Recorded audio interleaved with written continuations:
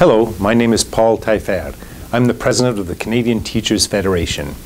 October 5th is World Teachers' Day, the annual celebration of the valuable work undertaken by teachers in Canada and around the globe. Here in Canada, our theme is Inspiring Students, Awakening Potential. People who become teachers often say that one of their teachers, or a relative who worked as a teacher, had a great deal of influence on their decision to enter the profession. When I was growing up in Sudbury, Ontario, the teacher who inspired me the most was my mother. She's the reason why my sister and I entered the profession. I'm also quite proud to say that my two daughters are also teachers.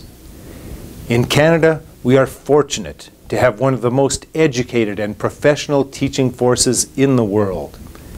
Our teachers are lifelong learners, and they see teaching as a natural extension of their own learning.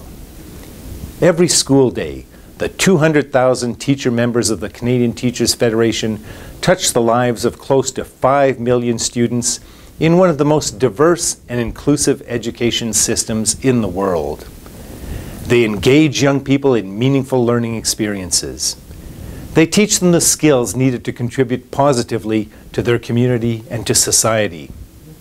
They make a difference in their students' lives, and they give back to the community in which they live. Teachers inspire students. Teachers awaken potential.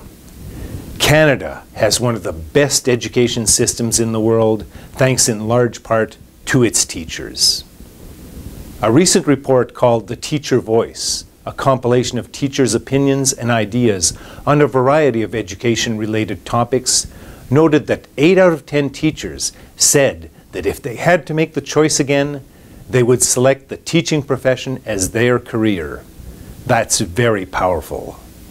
On behalf of the Canadian Teachers Federation Board of Directors, I would like to salute each and every one of you for your commitment to Canadian youth and for inspiring your students and awakening their potential. And I would also like to thank my mother, Anne, for doing just that for me.